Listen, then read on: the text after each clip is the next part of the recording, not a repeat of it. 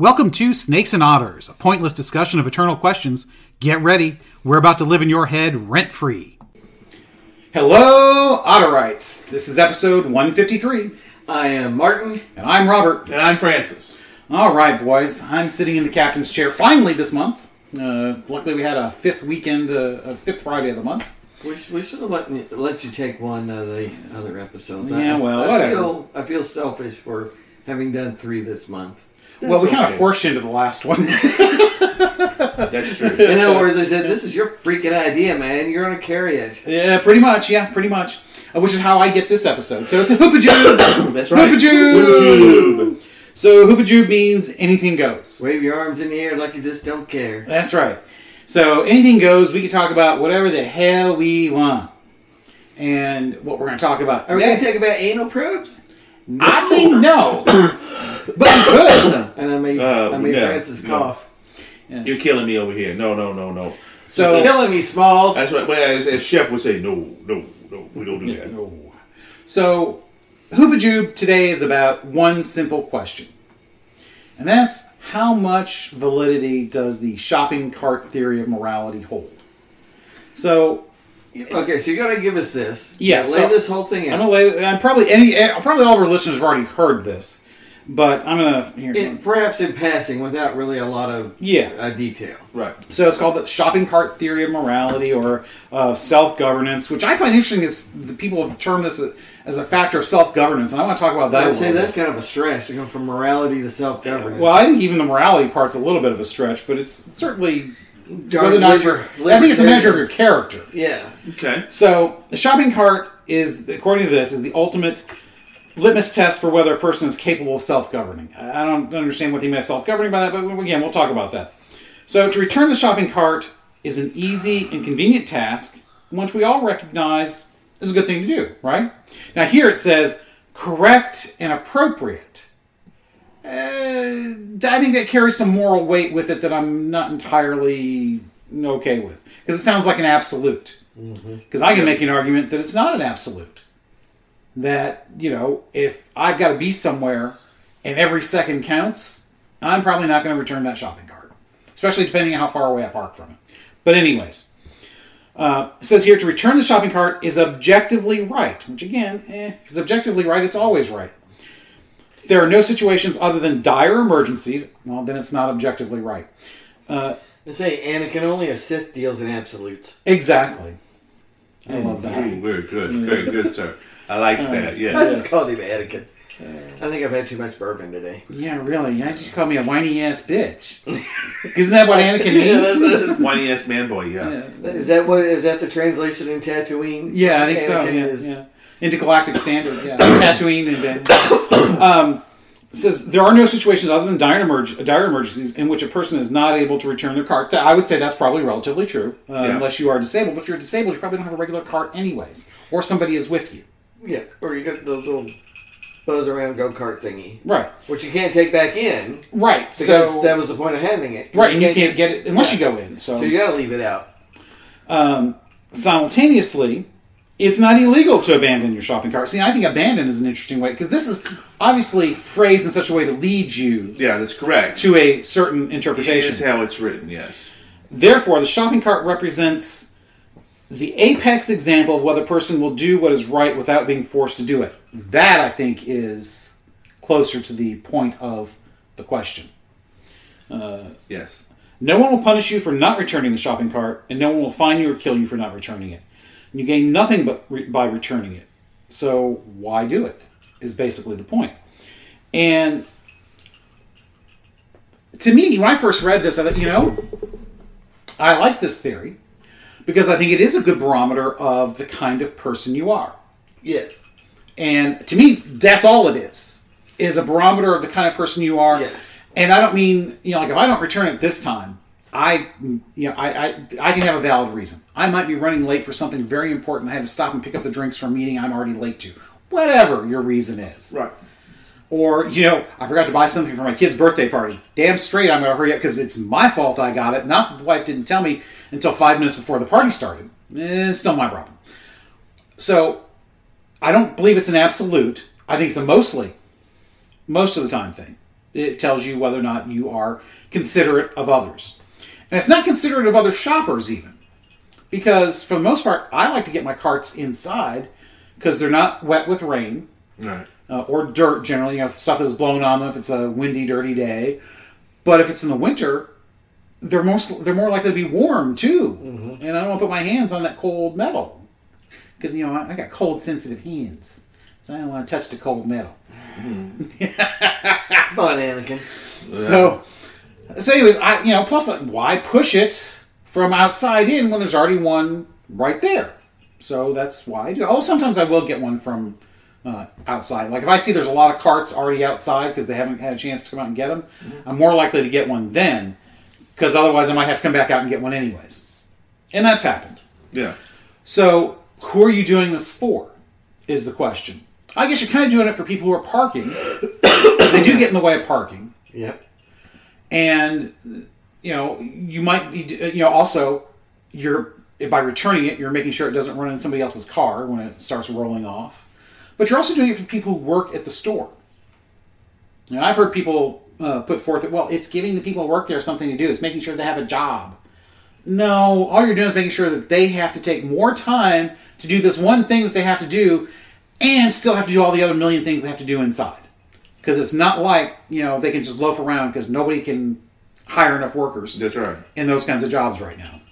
So, to me, it's just a good barometer of whether or not you're a considerate person. That's right. Now, that in and of itself probably tells you a whole lot about other people. Mm-hmm. So what are you guys' thoughts about the shopping cart theory? Like I said, for me, it's not an absolute. It doesn't tell me whether or not you can self-govern. I'm not even really sure. Well, I like the idea of talking about self-governing. What does that mean? I agree. That is a poor choice of words. Well, there is a definition of this according to one article. All right, that's fair. Usually comprises some or all of the following. And there's only 3 things, so this is not by any means a comprehensive or exhaustive list. A code of conduct that outlines acceptable behavior within the unit or group. I can sort of see that. It's kind of like peer pressure conduct. Kind of, you could okay. A means of ensuring external authority does not become involved unless and until certain criteria are satisfied. This has absolutely no bearing on this because, nobody's going to punish you. Yeah, that's right. Or reward you. That's right. Outside authority is completely outside the... Right. But that's what self-governance supposedly means. Right. That you can operate in that without getting others involved. Sure. In other words, you don't break the law. Right. A means of facilitating the intended functions of the unit or group. You could sort of make that argument. Yeah. That's a teleological argument. Something you love that word. Big word. Right. Yeah. It goes to the purpose of the thing. A hammer that hammers well is fulfilling its purpose. That's a teleological argument. It works towards its natural intended end.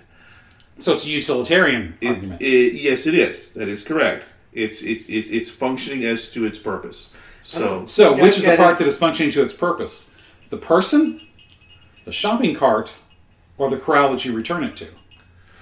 Well, in this case here, since it's a complex system, all 3. Aha, very good. That is the proper answer. That's correct, because it is, let's say, it's a complex system. But for teleological points, the shopping cart must be returned to the corral.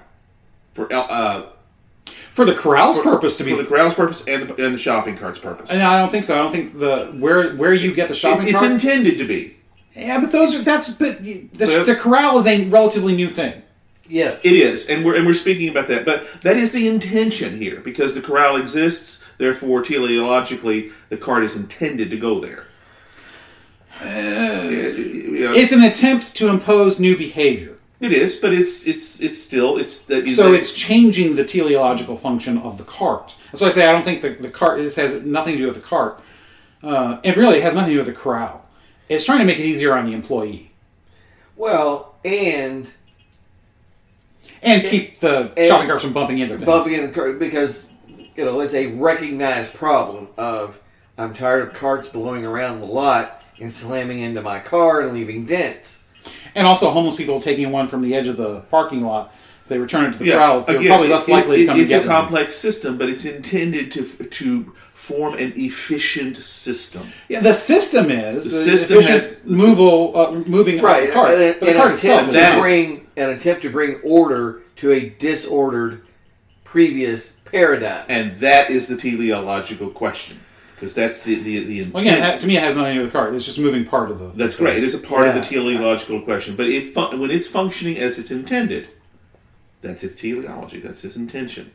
All of that is kind of a roundabout way. In many respects, it's irrelevant to the questions you're talking about here.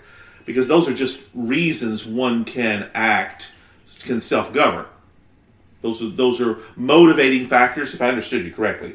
Those three things that you listed, those are reasons for a self-governing person to act. Well, as a general sense, I don't know. Like the second one about authority has absolutely nothing to do with this. Not in this case, but in a general. If you're going to draw the lens back a little bit, yes, those are reasons given for a person to act. There's a presumption in there that they would not necessarily act otherwise.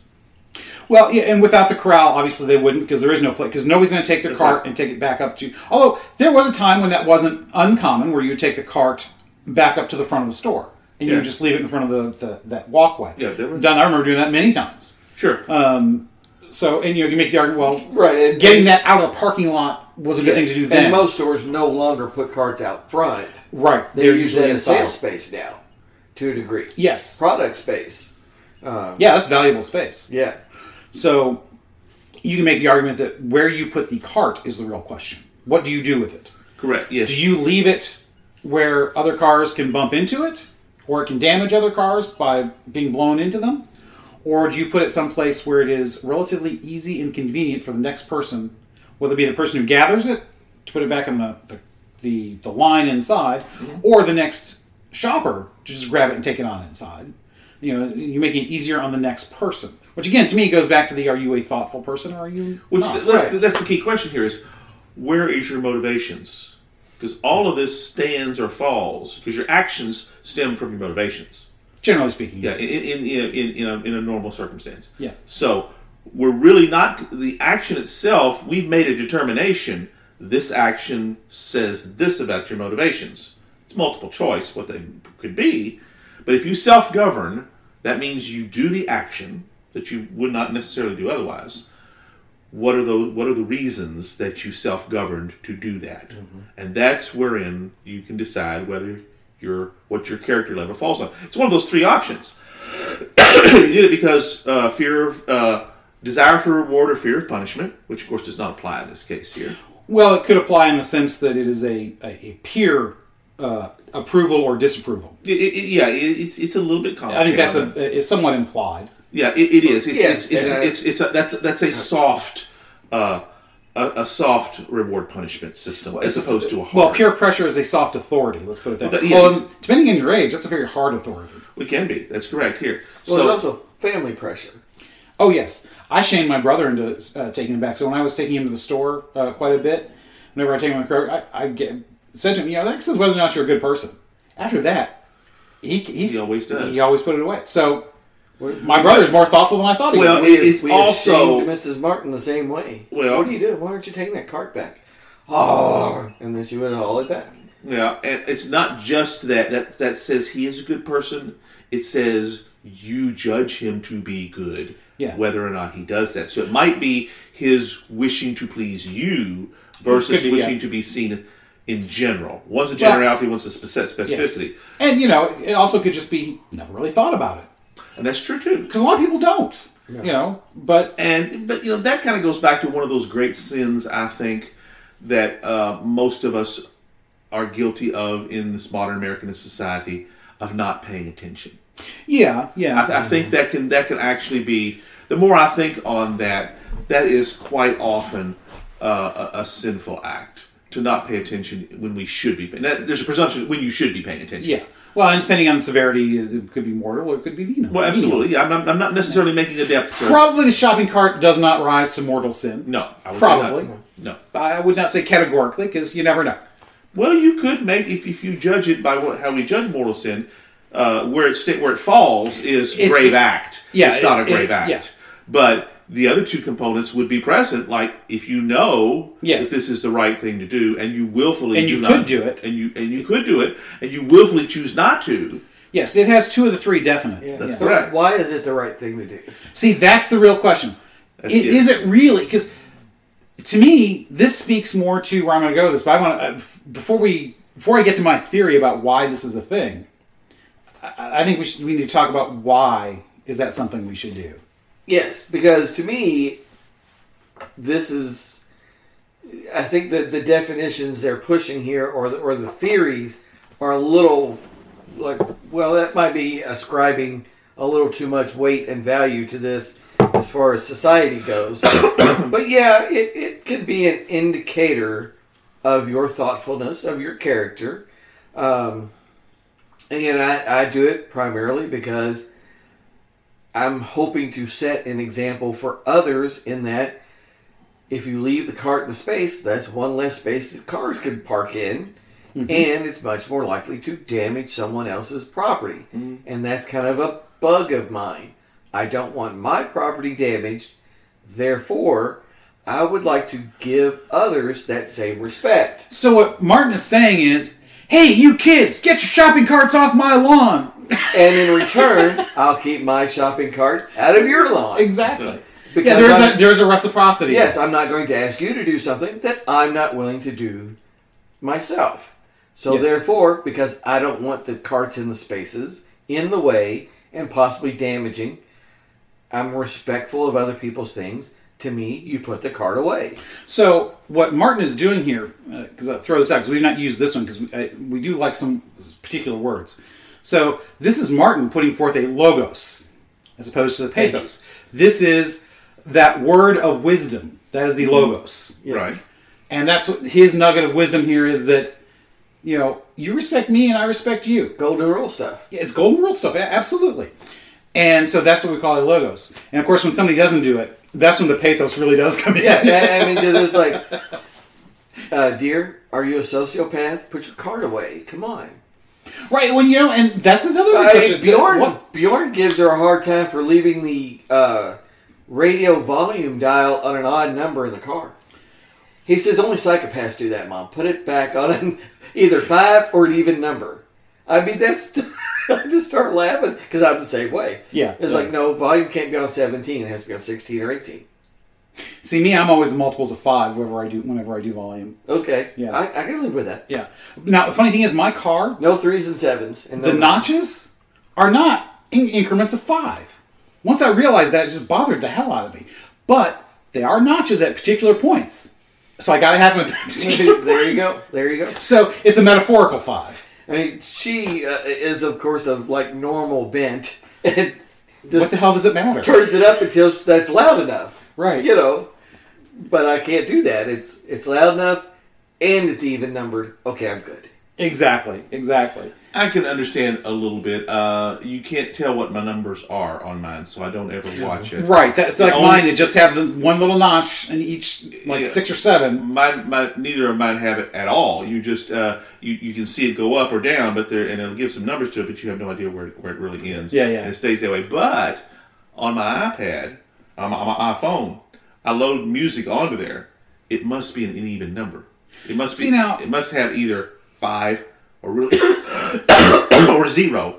And the perfect solution is if I'm going to load 2,000 songs. Currently, I have 3,000 songs exactly. Oh my God, that is way more anal than I. Oh yes, I'm making a confession here, gentlemen. The total number is 3,000. Yes. And every he's playlist, not ODC, he's CDO. That's right. And every playlist has an even number with a 0 at the end of songs within that. Right, so you do not have an 11-song playlist. It must be 10 songs. That's too few, but that's correct. Right. Yeah, it's usually 120, 40, 60, something like that. Dude, we can get you help. I can get you a number of somebody to help you out with this stuff. I promise. That's right. It's just a thing. Now, I've done it other ways. I don't have to do it. I've done 3,200, or 2,500 on my. But not 3,217. Oh, absolutely not. Not unless I've made an error and I can't figure out. Wait a minute, something's not transferring right or something. And I would argue with Bjorn that that's the psychopath. That's right. Yeah, because if I cannot find that error, that syncing error, I'll wipe the whole damn thing and start over. To get that right. Because it has to be in a bunch of because in my car in particular, when you turn on when it changes from song to song, you see how many songs are on there in the playlist, or if you're playing just straight off the full everything in there, that number too, and it does that. It defaults to that occasionally. So I do not want to see song 17 of 2998. Oh, that would drive me nuts. Or 30012. Oh no, 3000. Thank you very much. Wow. Okay. So I don't know what to do with that right now. I don't know what that says about your character. That's right. Well, it says something. That's for sure. Well, it does also says that we value order. Yes. And order is a legitimate thing to value. Societal order. You're valuing societal order. That's your major motivation for putting the cart back. Yes. Order can be an inherent good. It is not necessarily. That's correct. That's the first. It depends on how you impose the order. See, and that's where my theory is going. Yeah, is that an imposition of order is not. It may be order, but it's tyranny. Well, exactly. Imposition of order is tyranny. The difference overrides. Being you're fine if my playlist is 3,204. You're fine with that because that's my playlist. You don't care. Of course, that's right. Your playlist has to be 3,200. 3,000 is preferable, but yes. Okay. Yes. I knew he was going to say that.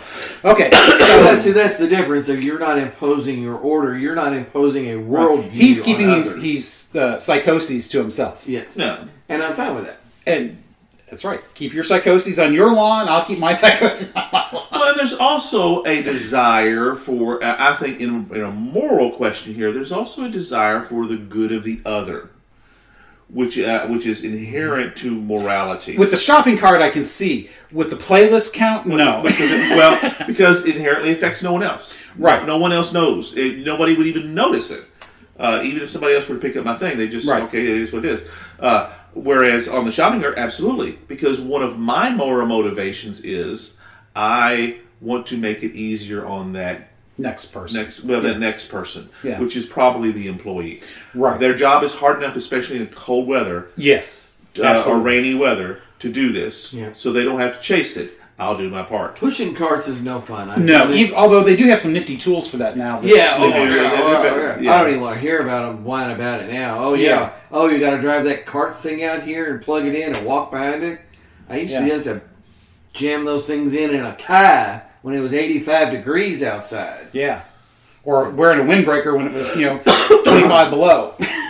I used to have to wear a tie as a stock boy at Kmart. Yep. Hey, go get those carts, 214. Yeah, because you were just a number, right? Yep. And so collar it all soaked through. Yep. That hot pavement in Shively. So my theory about this is that the whole shopping cart thing is a symptom of a grand conspiracy. Oh, really? Okay. Continue. So the grand conspiracy is one that I think everybody kind of, sort of, at least is aware of the idea of.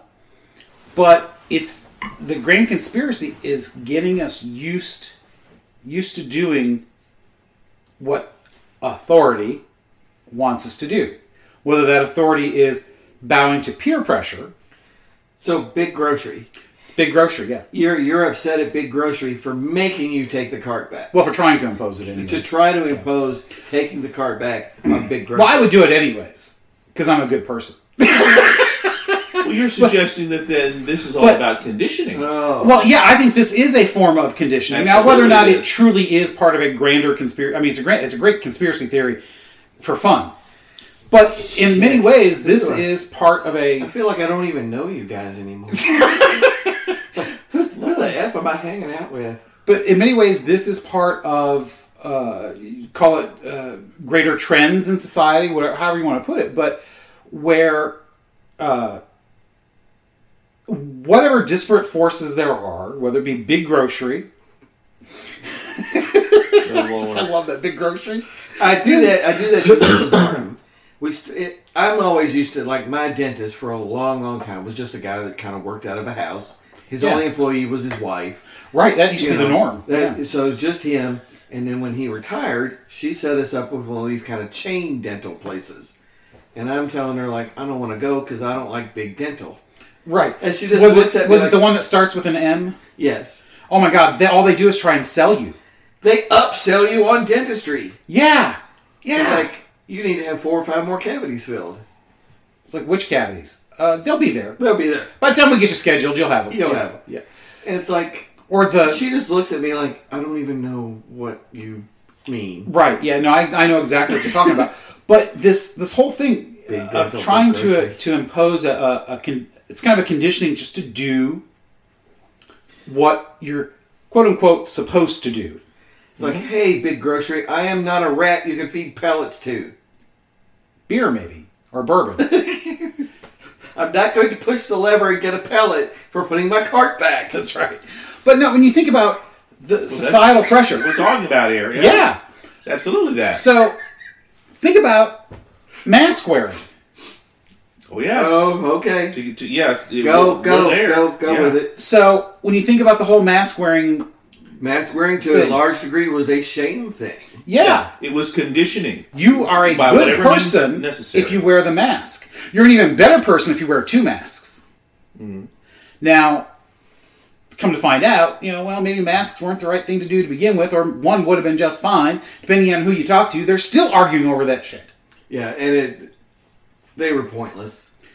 Because you handled them too much anyway. You handled them too much, and the person you were dealing with at the store, even if they were wearing the little plastic gloves, I saw somebody at Thornton's once early on, they were wearing the gloves like you wear in the food prep. It's like, well, unless you change that between customers, it means nothing. Yeah. I mean, you'd have to take 20 minutes between every customer. Right. Or any kind of service job, you'd have to dress like doctors did. Right. And change out and scrub up constantly. So, a lot of that stuff, but you were a bad person. You were evil. Marcus Aurelius has a person he knows on Facebook. I can't remember if he's a longtime friend, just Facebook acquaintance, knows from groups. Mm-hmm. Literally believes you are a murderer if you do not wear a mask. Ah, yes, there are those people out there. Yes, they have murderer. They have bought into that conditioning so much they're willing to abrogate their own right to think. Yes. In order to allow someone else to do it for them. And this became a topic kind of with, I think it was Kevin Williamson. He's sort of a well-known kind of PJ-influenced writer, I would say. But the mask became a religious totem. Yes. They're a yarmulke. Yeah. You're part of the tribe. Yeah. And it would meant that you were worshiping at the altar of the... Of Fauci. Prophylactic. Well, yeah, in many respects that was correct. That he was the deity that you listened to. Right, and now to put it out there, so that listeners don't think we're crazy conspiracy. Well, we may be crazy conspiracy theorists, but at least on this, we were not wearing masks, right? No, you didn't. You ever went to a store when? Yeah. I mean, you had to when they were kind of making you. Right, but I mean, how many times were you at a store waiting in line and somebody walked in without a mask and stormed out when they couldn't get away with it? Yeah. Hoot. Well, yeah, but that's my point. There were still people. There were people. That weren't and trying to get away with it. Yeah. But we just did it. It's fine. You got to wear it. Fine. No big deal. If it helps, it helps. If it doesn't, it doesn't. It did help in some ways because the instances of flu went down dramatically while we were wearing the mask. Yeah. And actually, that's one of the things I fear is that they're going to point to that and say, well, you know what? Every flu season, we now need a mask. I don't think that's going to fly, but I think they're going to try. I think everybody's done. I think what really, if anything at all, reduced transmission, it was spacing. Spacing, even washing your hands. Yeah. It's like people. It's a good idea to wash your hands even when there's not a pandemic. Yeah. Right. Well, people have been saying that in food industries and places like that for years, and most people go, meh. Those that do. Those that don't. Right. I will not eat at a place when there was one time we were in at No Charlie's. And I won't mention the chain because we don't eat there that often, and they're not a sponsor, and now they never will be. But I was in the bathroom with an employee because they had the name tag on there, little white shirt and black tie, all that kind of stuff, or whatever they were wearing. And the guy did his business, walked out without washing his hands. Oh, wow. Now, maybe he washed his hands in the kitchen sink in the back, but I doubt it.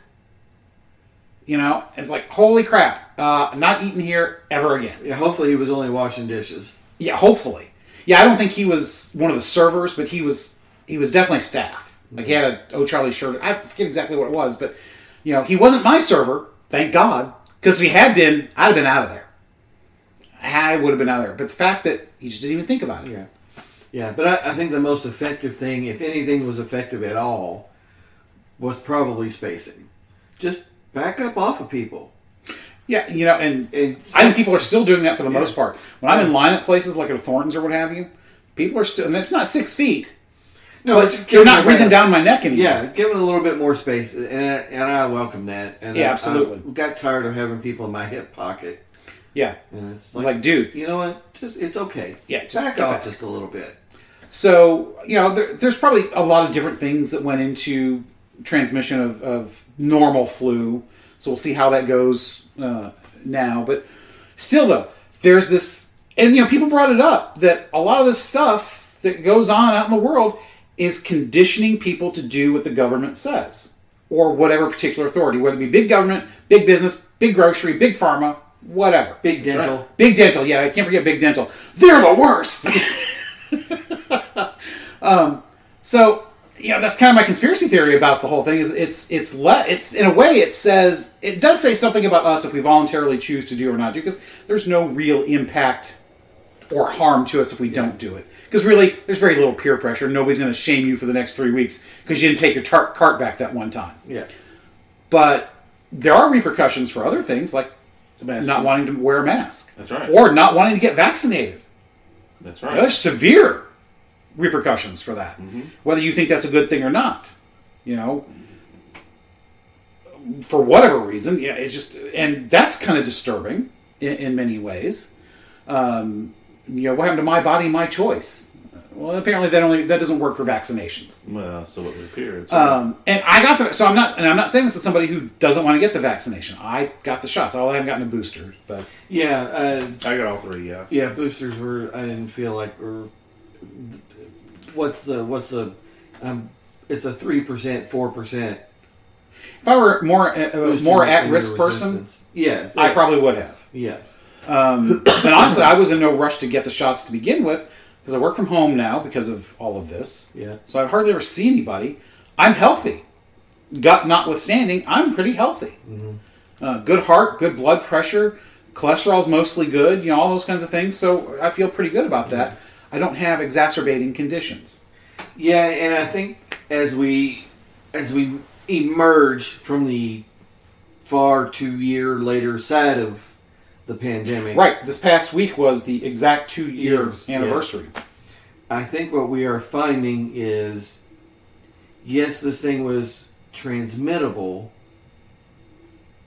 but the danger primarily lied with those who had substantial comorbid conditions. Yes. And obesity, unfortunately, was one of those. Yes. Because of, one, obesity severely impacts your cardiopulmonary functions. Correct. And breathing. Lowers your immune system as well. And of course, all the folks in nursing homes that they killed in New York.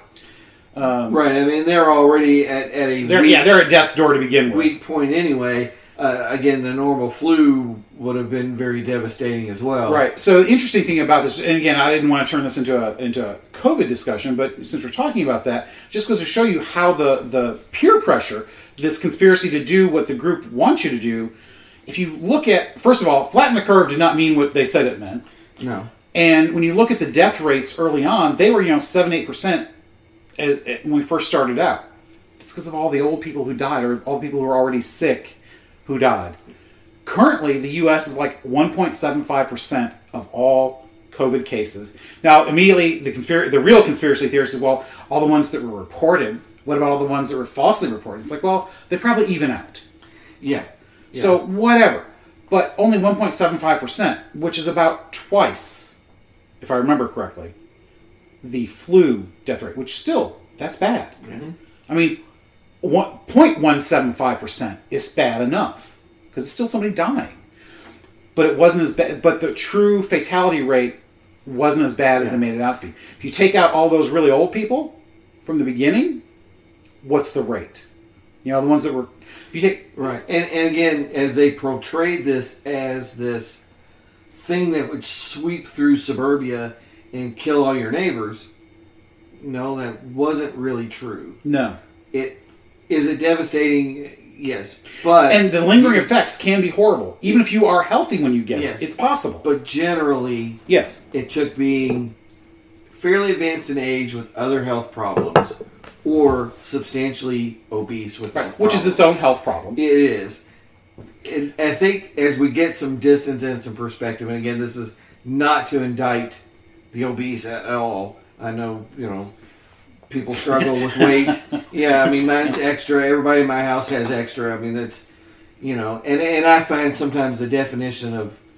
technically I am morbidly obese. Yeah. I mean, if you have, if you're 5'8" and more than 175 pounds, you're like grossly obese, which is just not realistic. Yeah, it's not. You're just not, people of age 50 are going to be heavier than that. They just are. Right. I mean, I would like to lose another 50 pounds. So, so absolutely that would put me, but I don't feel like I'm an obese person. No. So, but anyways. It really, I think we'll see as we get distance that this was something that, in the main, wasn't as deadly as we thought. And really devastated a certain segment of the population, which is a shame, but it was not... Right, and we know that that's kill essentially the case because the death rate in that first year when all of the, the really bad cases got it and died, overall didn't really change that much from year to year. No. Which tells you that essentially not everybody who was going to die, because there were young people who died still, but I mean... It didn't really change the death rate in the U.S. So if it doesn't, that really means that, it's probably not as bad as you think because those people probably would have died of something else.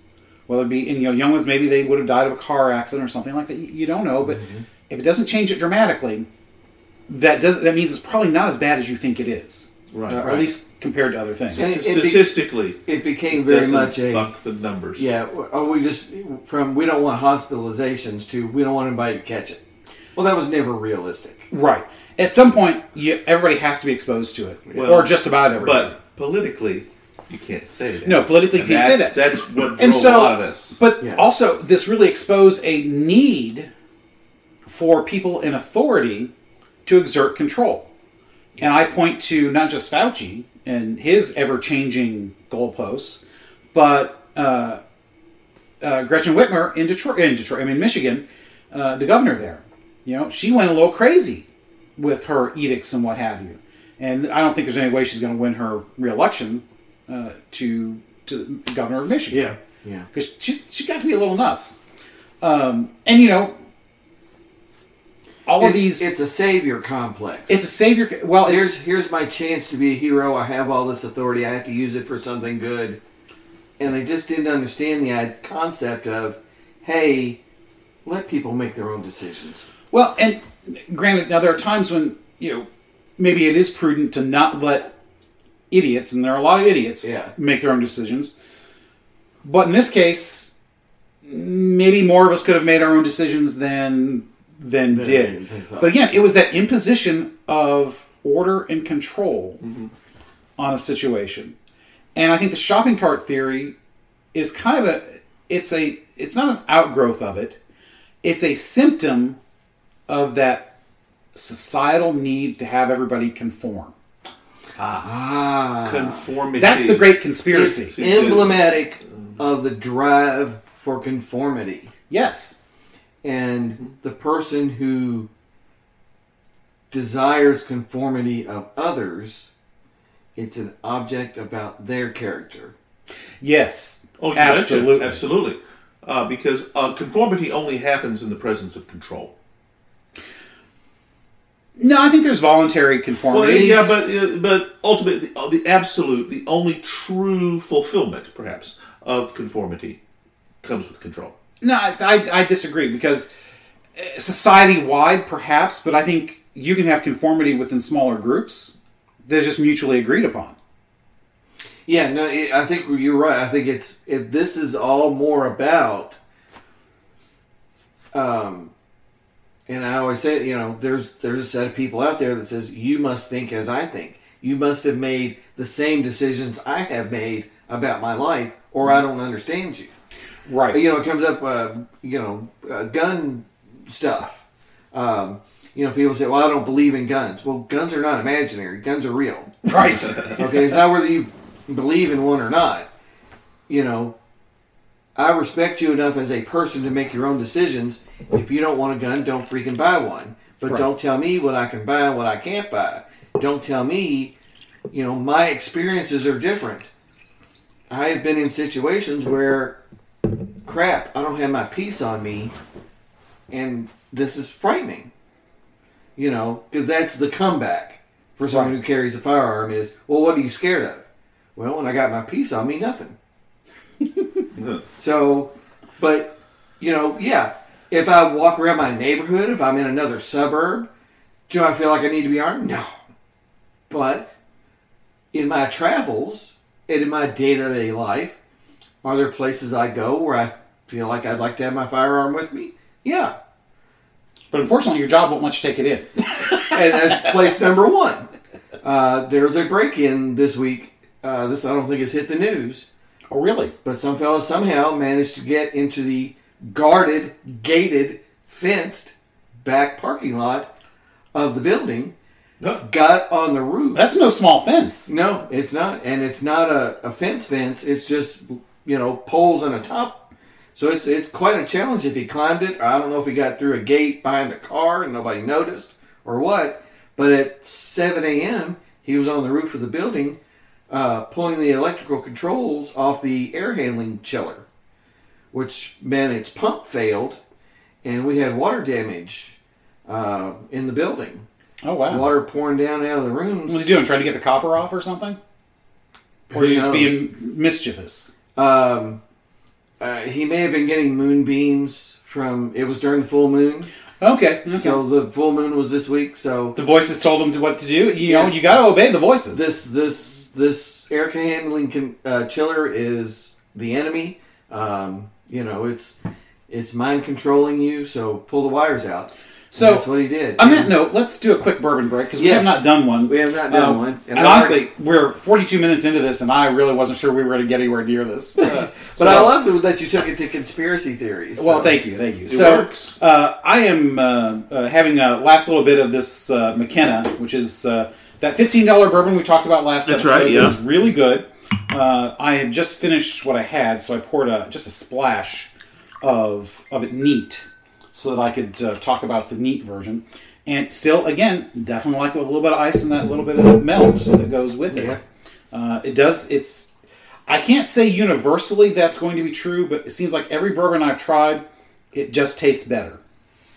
It somehow releases the compounds Yes. in there a little bit and gives it a little more depth. Well, chemically, the ice will change it, and especially the water changes it chemically. So I think that there's just something about that we talk about it as releasing, and I think that's a great way to put it. An intention of the manufacturer. I don't know if that's an intention. It's just because again, I've not found a bourbon where that's not true yet. Right. Well, it's an intention to have the option. You can have it either way, knowing that there's a difference. They Yeah, but recognize that distillers can aim for that as they blend. Yes, That's as, correct. as they formulate what they're going to do Yeah. and their aging and all that, they can aim for, we'd like for this one to have this flavor when a splash of water is added. Right. We know that alcohol is going to behave a certain way when you add these elements. Therefore, what do we want to have happen when those? But as far as the elements behaving that way, that just seems, in my experience, limited experience so far, to be universal. But this still is not bad. By itself, I don't know that I would go for it because to me it's just a fair to middling. But I think it just smooths out so nicely with the splash of water and the ice. I enjoy it. Yeah, I'm having it for the first time, having it neat myself. It is subdued It is soft. But that's not a slam at all. That's a strength actually. It does not have that harsh medicinal thing, which of course is a thing we don't want. It's got a very smooth. It's got a bit more bite though when it is neat than it does when it is. I can see that. Yeah. I can understand. This is sweeter than some of the others that we've had. I don't think it's sweeter than the wild turkey. I just had that, and I'm of the opinion it's a different type. This has got more of a syrup, more of a mapley flavor versus that pear flavor that we had. I think to me the wild turkey was sweeter. What about you? I got a tiny bit more sweetness out of the wild turkey because of that awesome pear flavor to it. I did not get quite as much of that out of the McKenna, but it still is very good. Again, I felt like it had a little chocolate to it, which I liked, and syrup, kind of mapley, a little bit. Yeah, that's what I'm getting here. It turned out that was really nice. So I don't feel as complex as wild turkey, but at that price point, it is very hard to beat. That's right. Yes, that is not rot gut stuff. That is good, smooth, aged, good stuff. Henry McKenna. But I just had another quick little snort of wild turkey because I enjoyed that so much. Definitely going to add it to my shelf. That is good stuff. I've been meaning to do that, so I'm very glad that you beat me to it, Francis. We got a chance to try. Yeah, we didn't even get a chance to try the old Bardstown there. Well, we'll save it for the next time we're out this way. That's right. Bring it to my place when we get together next time. We can do that. Absolutely, we can. Right.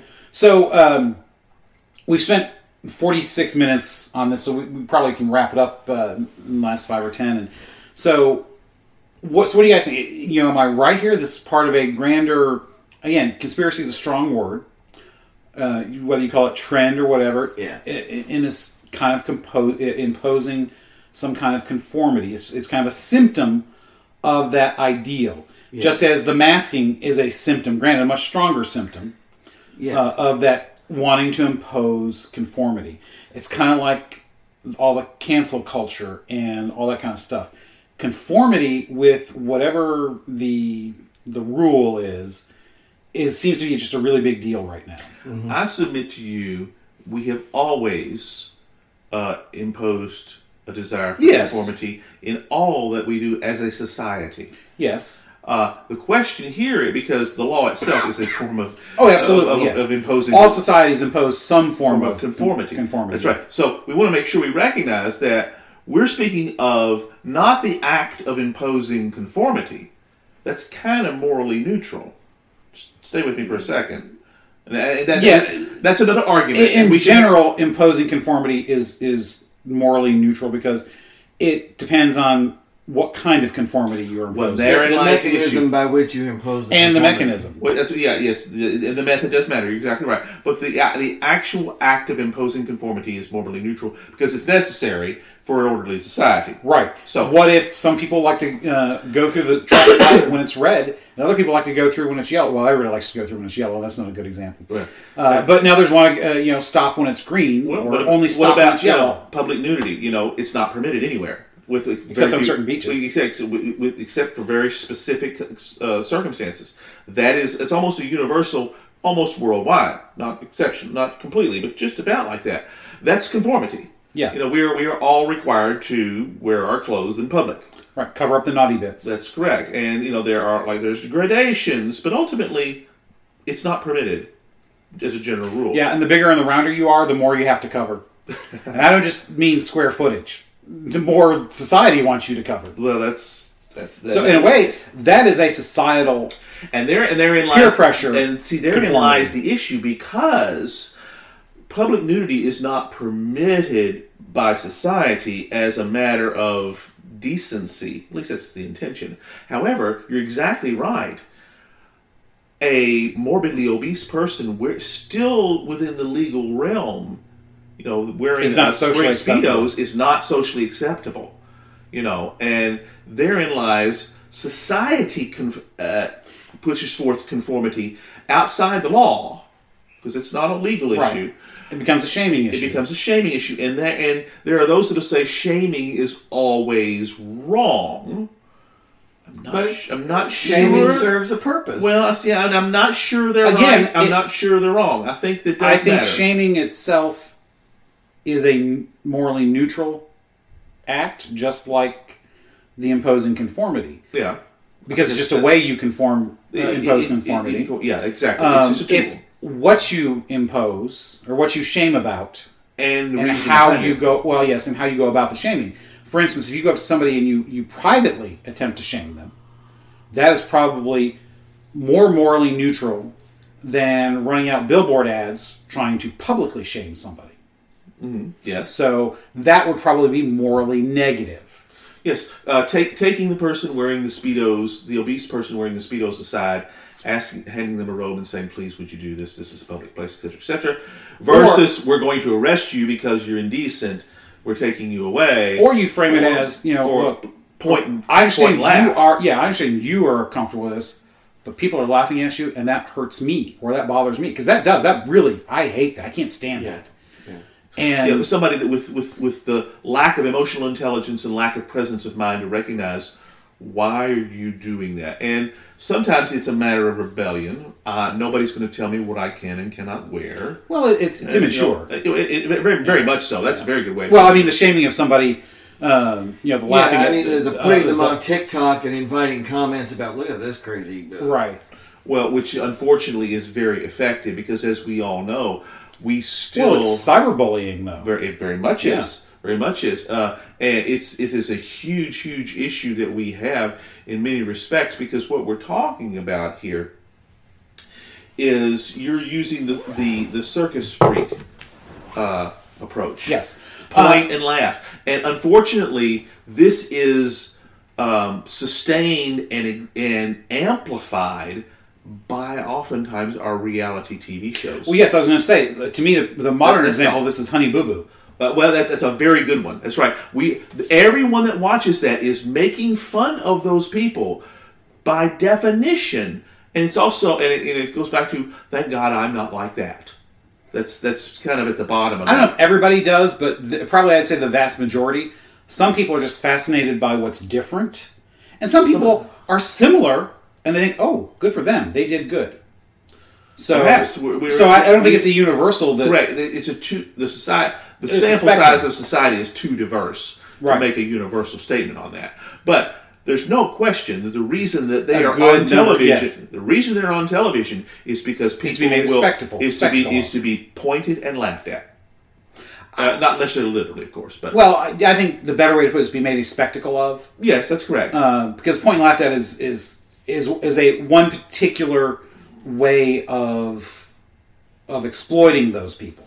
Whereas being made a spectacle of encompasses all the different ways. Well, yes, exactly. Well, most stuff, and I'm not saying that most people would even realize that's what they're doing when they're doing it. Because, I think it's like My 600-Pound Life. That's another good one. The Hoarder shows. The Hoarder shows. Those I don't think anybody watches the Hoarder show and laughs.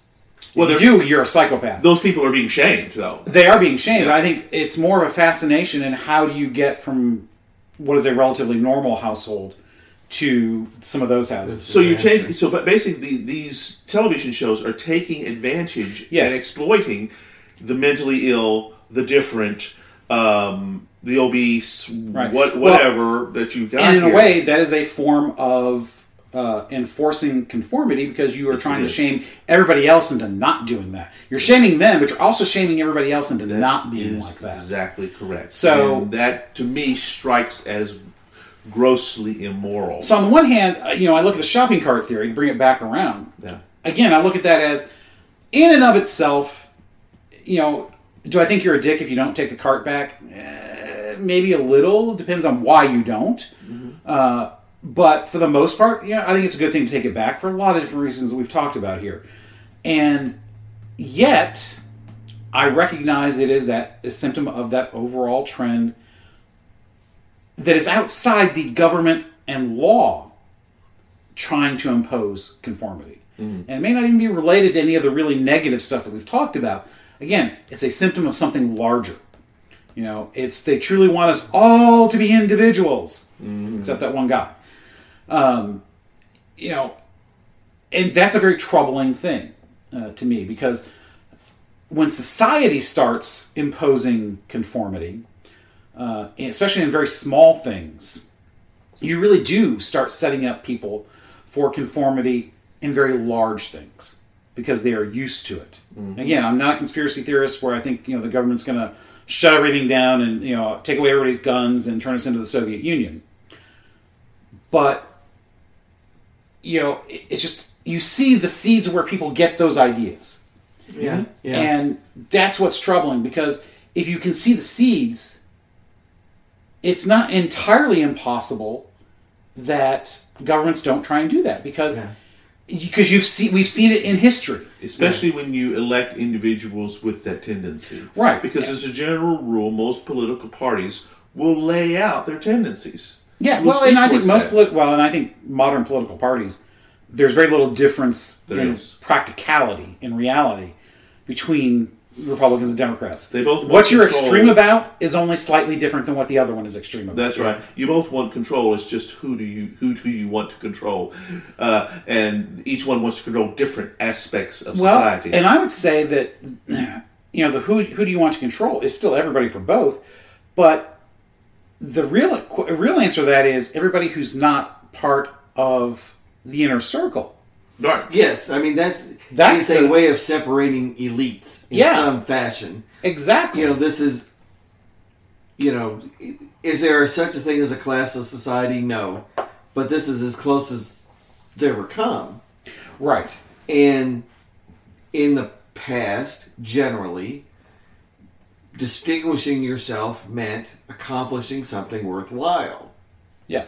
How do people who can't accomplish something worthwhile then end up distinguishing themselves? How do you get there?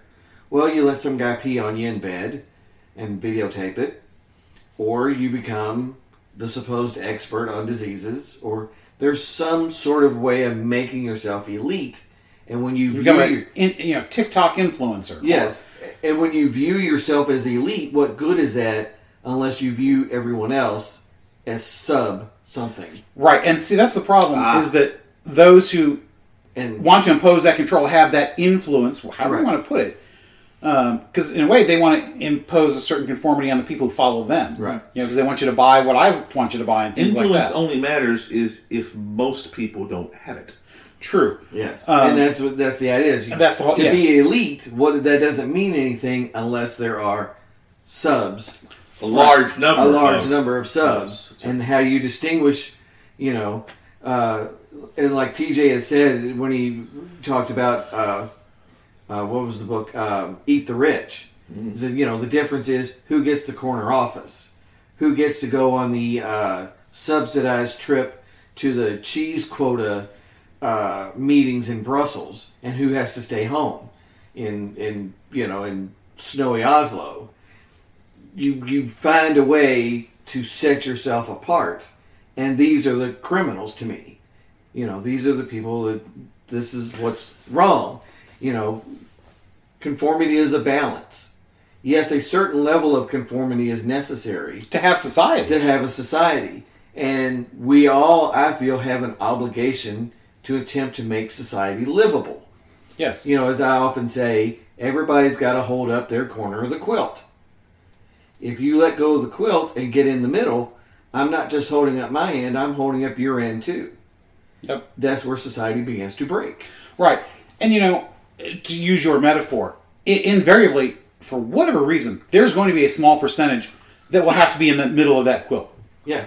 That we will have to pick up the slack for because of their circumstances. But the problem is when the problem is when those people who are in the middle never want to get out of the middle and take up their part again, and when more keep joining them. Yeah, the ones who are capable of holding up a corner but refuse. Yeah.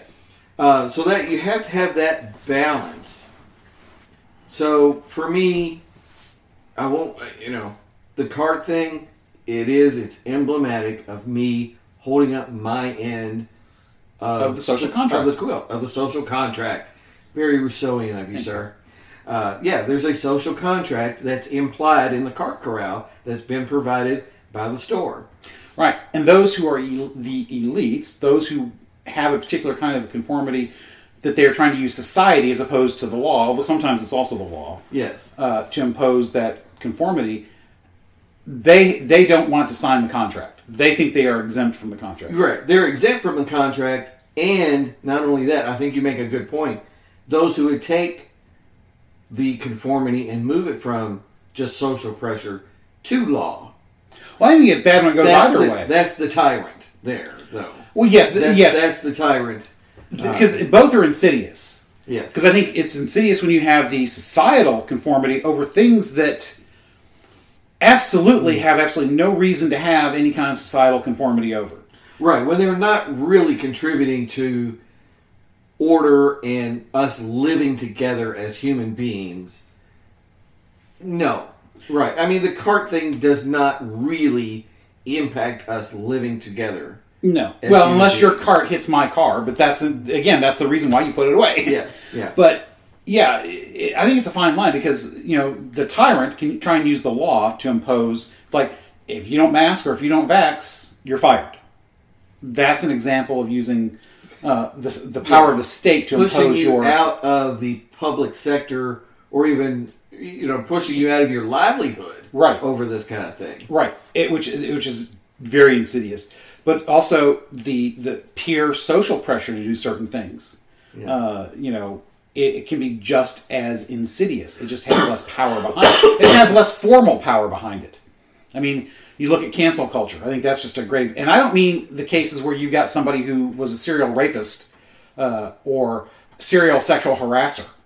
I'm talking about cancel culture because you don't hold the right thoughts. Yeah. Oh, yes.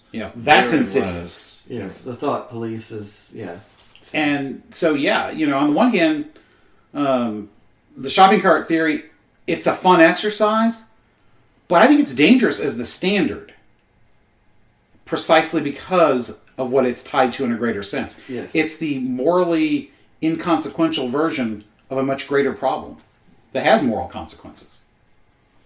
Well said, sir. I think you convinced me not to take my cart back anymore. Damn it! That's not what I meant to do! Well, remind me not to shop where you shop. I want my cart not to get any dents. Power to the shopping carts, people. Yeah. So... I think I will, even though it could be emblematic. Well, you've shamed Mrs. Martin into it. You can't stop now. I can't stop now. So it's even though it's maybe emblematic of the drive to conformity. Precisely because it's meaningless, it's okay to do. Yeah, and I think I'll sidestep the Nietzschean implications there because he would always say it's better to own yourself. Right. Well, and in that case, he might say only someone who has a slave mentality would take the cart back. Yeah. Because you're doing something for somebody else. And that's pretty much a no-no when it comes to him. Yes. But I'll turn it upside down and say I'm not doing it for someone else. I'm doing it to display my will to power over the errant shopping cart. Ooh, there you go. So therefore, I am an Uber. There you go. Mitch. I am displaying power over the disorder of the stray shopping cart. Excellent, excellent. All right. Well, see how you could bullshit anything? Right. You can make, That's why philosophers have such a great gig. It's like statistics. You can make them say any damn thing you want. Right. Amen, brother. So, siblings. So, Francis, what's next, buddy? We're going back to history next time, and because this was Hoopajoob, we're going to start a 4-part series, which I think is becoming very, very timely.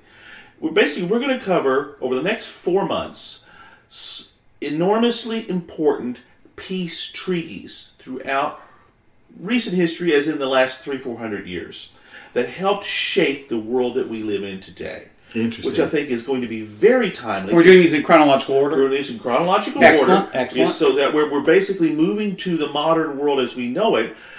In the midst of, hopefully, by the time we finish this in 4 months, there will be a peace treaty with Ukraine over the issue. Who knows what that's going to look like, and hopefully peace will reign. But because we're in the midst of something that is kind of outside of this situation. Something that has broken the social contract. That is correct. That was supporting Europe. That's exactly right. So we're going to go in depth on how we got to where we are today and those steps of very brave statesmen throughout various points in history that created, for good or ill, the world that we have lived Right. in. Now, all listeners, this time. that sounds a little boring on the face of it. Pastries, who gives a flying rat's? No, this is going to be really good because we're really going to dig into some really interesting stuff, starting with next month's... The Peace of Westphalia. Yes, and this is extremely important because this ends the 30 Years' War. Right. It sets up the Europe that happens to... where we as the United States comes in. Ultimately allows the unification of Germany and Italy, and ultimately leads to colonialism. That's correct. And the two world wars, the Cold yes. War, and where we are today. So it's going to be good.